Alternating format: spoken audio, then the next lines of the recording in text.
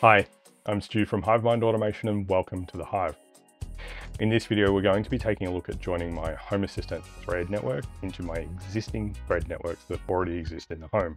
Now, I've already tested this out in my production instance of Home Assistant, so fingers crossed this all works on my demo instance of Home Assistant as well. We're going to go through enabling the thread radio on my Home Assistant Connect ZBT1, formerly known as Sky Connect for MultiProtocol, so that it can do both Zigbee and thread communication. And then we're going to go through ensuring that the thread radio is bound into the same thread network as the other devices in my home. So while I roll the intro, why don't you take a moment to subscribe and hit the bell icon to get notified when I release new videos each week. And while you're at it, if you like what I do here and you want to support the channel, there's affiliate links to smart home gadgets that you can buy for your own smart home without it costing you any extra, and support the channel at the same time, or you can support the channel directly through my Buy Me a Coffee link. Of course, those affiliate links and my Buy Me a Coffee link can all be found on my website, hivemindautomation.com.au. With all of that out of the way, let's get started.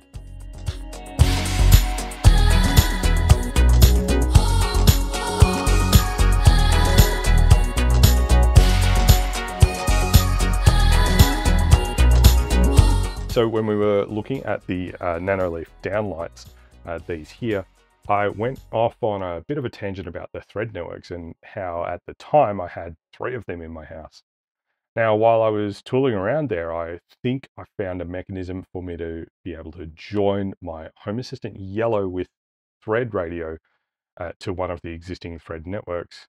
And with a tiny amount of research, I found some details on the Home Assistant pages of how I can join one of my existing networks, and it's actually surprisingly easy. However, it does rely on the Home Assistant companion app on your phone as well. Now, as I mentioned at the top, I've already done this in my production server, and while I was at it, I ended up resetting my Google Nest Hub and set it back up again, and this time it became a thread border router on my main thread network, which was very pleasing. I've not yet managed to get the lounge room Apple TV bound to the same thread network, but I'll look into that later. I'm not too worried about it just yet. So to connect our thread networks in Home Assistant, we're going to need some things. We're going to need a device with a thread-capable radio, such as the Home Assistant Yellow or the Home Assistant Connect ZBT1, which we went through setting up in a previous video, or another compatible radio, and there's a list on the Home Assistant website of compatible thread radio devices. We also need a third-party thread network listed, and if we're working with a Google thread network, we're going to need an Android phone, or if we're working with an Apple thread network, we're going to need an iPhone. We'll need to do some pre-work before we can start combining our thread networks as well. Now for me, on my production server, I'm using my Home Assistant Yellow, which has a built-in Zigbee and thread radio from Silicon Labs, and on my demo server, I'm making use of my Home Assistant Connect ZBT1 USB stick, which also has a Silicon Labs Zigbee and thread radio. We're going to be completing this setup on my demo server with the Home Assistant Connect ZBT1, and this should actually end up working out pretty well because the demo server is in the garage, and these matter over thread downlights that I want to install them under the eaves at the front of the garage. So that should mean that we have really good thread coverage in that corner of the house, which I'm looking forward to. Now, by default, the thread radio in the Home Assistant Connect ZBT1 is not enabled. When you first connect it up, you get to choose either thread or Zigbee, but I actually want multi-protocol. To do that, I'm going to need to install a couple of add-ons from the add-on store. So over here in Home Assistant, I'm going to go to Settings and then go to Add-ons. And you'll see we've already got a Matter server here. That should be there by default. But I'm going to click on Add-on Store in the bottom right-hand corner. And in here, the first thing I'm looking for is the Silicon Labs Multi-Protocol add-on. And I'll click on that and install it. And this allows me to use Zigbee and OpenThread protocols simultaneously on a single Silicon Labs based radio. We can look at the documentation here, and it tells us here as well, to use it with Zigbee ZHA, we need to configure the integration as follows. So we need to remember or copy the host name of the add-on, which will be this here, and add the Zigbee home automation integration into Home Assistant core. And when asked for the serial device path, we can choose enter manually and choose EZSP as the radio. And for the serial path, we need to enter the socket and the host name from above. Okay, so that's now installed, and we've got start on boot, and we'll turn on Watchdog and auto update. If I go to configuration, we want to choose our device in here, and we need to select the Nabucasa Sky Connect here, and we've got hardware flow control is fine, automatically flash firmware is fine. We'll leave co-processor communication tracing off, and enable thread border router. That's going to enable the thread border router agent as well. I'll leave that on. OTBR firewall, and we've got some network settings in here as well, where we can set up the open thread web port if we want. And change the ports on the host for the Ember ZNet hash port or the OpenThread REST API port. It seems like with this, we might not actually need the OpenThread border router add-on installed, because it seems like it might actually already be part of the MultiProtocol add-on here. And Nabucasa Sky Connect will save that setting, and we've saved the network settings. We'll go back to info and we'll click on start. So it's currently flashing the firmware on that, it seems. We'll just refresh that page. The logs seem to have stopped moving. I'm going to go to devices and services now, and we see we've got OpenThread border router showing up there and Home Assistant Sky Connect's Silicon Labs multi-protocol. And so that tells me that the OpenThread border router is configured. And if I go into my thread in here and then go to configure, we see we've got this HA thread 630C, which is a Silicon Labs multi-protocol. And this is Home Assistant -2.local, which is my demo instance of Home Assistant. And then we've got my home 11.298.5.1974, and then we've got Home Assistant.local, my Silicon Labs multi-protocol in there, a Google Nest Hub, the bedroom.local border router, and the dining room.local border router as well. And then my home 18, which is just the lounge room.local border router. So we've got 3 networks again. So what we're going to need to do now is switch over to my iPhone, and we're on the demo instance of Home Assistant here, and I can open up the menu and go to settings. We'll go to devices and services in here, and I'll scroll through, and I'm looking for thread, and I'll tap configure here. So we've got those 3 thread networks listed here, and you'll note that the Silicon Labs multi-protocol for Home Assistant 2 local, we can either make it the preferred network or send the credentials to the phone, or in that drop down we've got reset the border router, change the channel, or add to preferred network. But what I'm going to do is I'm going to tap this send credentials to Home Assistant, because my iPhone has the thread credentials for my home 112.985.1974. So I'll tap send credentials to Home Assistant, and Home Assistant would like to access your home network. We'll tap allow. We've got a tick there. And so now if I refresh this page, we should now see next to my home, we've got this info button here. We've got the name, we've got the channel and the PAN ID, etc. But we've also got this make preferred network. So we can tap make preferred network on that, and that is now the preferred network in Home Assistant or thread network. And then for HA thread 630C, if I tap the 3-dot stack next to Silicon Labs multi-protocol, we can tap add to preferred network here. There's reconfigure border router. Home Assistant will join an existing thread network. Any devices that are currently joined on this Home Assistant thread network will need to be rejoined. I'll tap OK on that. Can't connect to network on channel 25 because ZHA is using channel 15. I'm going to tap OK there, and what I'm going to need to do is fix that. So the multi-protocol is not playing nicely at all. I'm going to go to Home Assistant Sky Connect configure. I'm going to configure it with thread. It is going to flash purely the thread, and I think we're going to need to remove the multi-protocol add-on. So unsupported format. So I'm going to go back to add-ons, multi-protocol. I'm going to stop the multi-protocol add-on and uninstall it. And back in settings, I'll go to add-ons and add-on store, and I'm going to install the OpenThread border router. We'll hit install. Okay, so we've got our Home Assistant OpenThread border router add-on. I'll turn on Watchdog and auto update.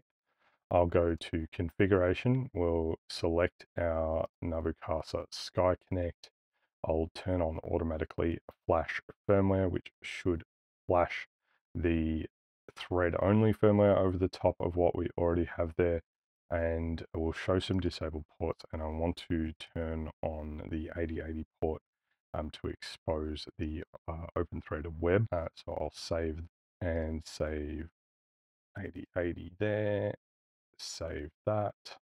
We'll just check for unused optional configurations, NAT64.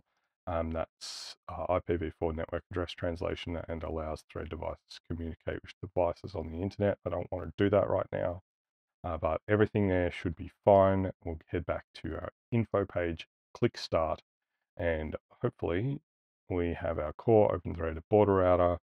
Our CPU usage is there. So that is looking like it's doing things. So it did the flashing, seems to have only the thread network there. So now if I refresh this page over on my phone here, got our open thread border router, Home Assistant 2 local has joined the preferred network. And that's what we wanted.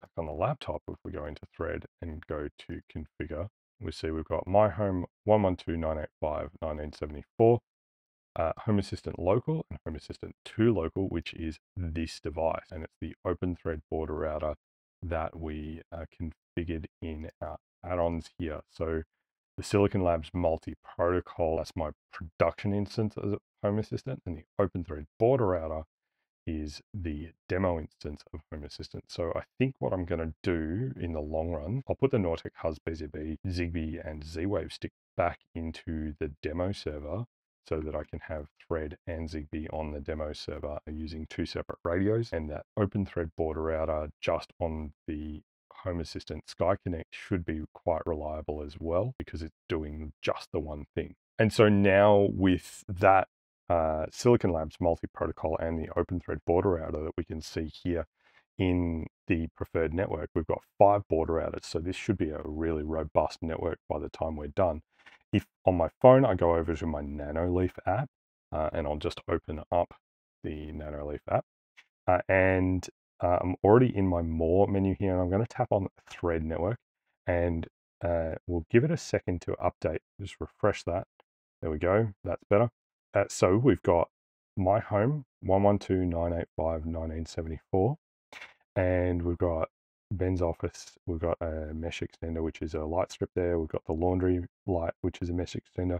But in external border routers, we've got an Apple border router, a Google Nest border router, a Home Assistant border router. For whatever reason, it's not. Has it finished updating? Oh, no.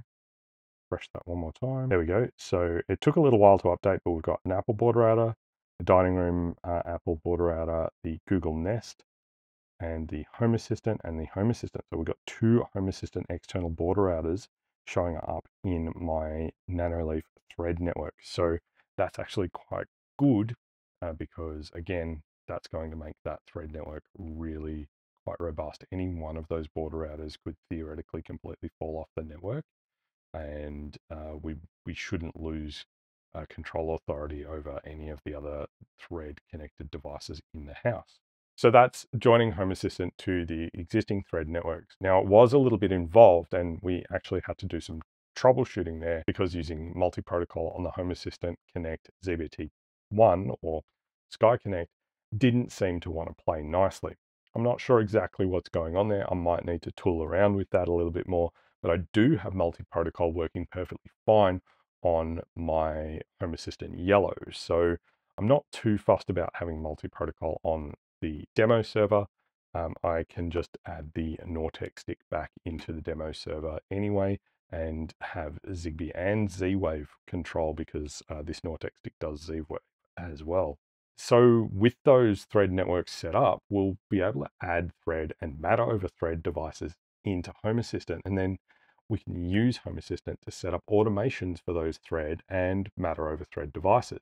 In a future video, I'm going to take a look at adding my matter over thread devices into Home Assistant, and we might even have an opportunity to test out the multi-admin function of matter as well there. I have already managed to set up one of the Nanoleaf matter over thread light bulbs in my production Home Assistant, and my plan is to then use a Zigbee button like this one to toggle the matter over thread light bulb on and off, so that I can have a simple button to turn that light on and off, which has been a bit of a pain point because that particular light bulb's in the laundry and we don't have a motion sensor in the laundry to turn the light on and off. So by setting up a button, we should be able to solve that problem. I do also have these Tuo matter over thread buttons, which I might try again. I've not had great luck with them. They seem to go offline and go into a low power mode where they just don't seem to wake up, don't really respond particularly well, but we'll solve that problem later. Now I do still need to get a Sparky in to install the Nanoleaf downlights under the eaves in front of the garage, but when I do sort that out, I'll be able to get these added into Home Assistant as well, and then trigger them to turn on with the motion and person detection from the driveway camera that we pointed out in the review video about those. If you haven't seen that video, I'll put a card up here for you. I've also got a handful of Matter accessories that I'll be reviewing over the next few weeks as well. Some of them are Matter over Thread and others are Matter over Wi-Fi. As always, let me know in the comment section below your thoughts on Thread connectivity in Home Assistant. That's all we have for this video, and I do hope that it's helped you in your home automation journey. Be sure to drop a comment below with a home automation idea you'd like to see me cover in a future video. And don't forget to follow Hivemind Automation on Instagram and Facebook. If you like this video, hit the thumbs up button down below to give it a like. And if you're not already subscribed, now's a great time to change that.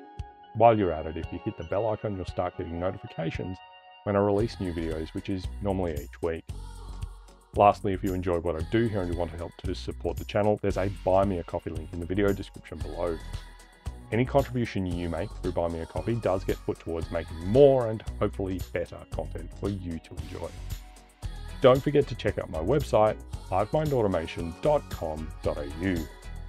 Thanks so much for watching. I'm Stu from Hivemind Automation, and I'm looking forward to seeing you next time. Bye for now.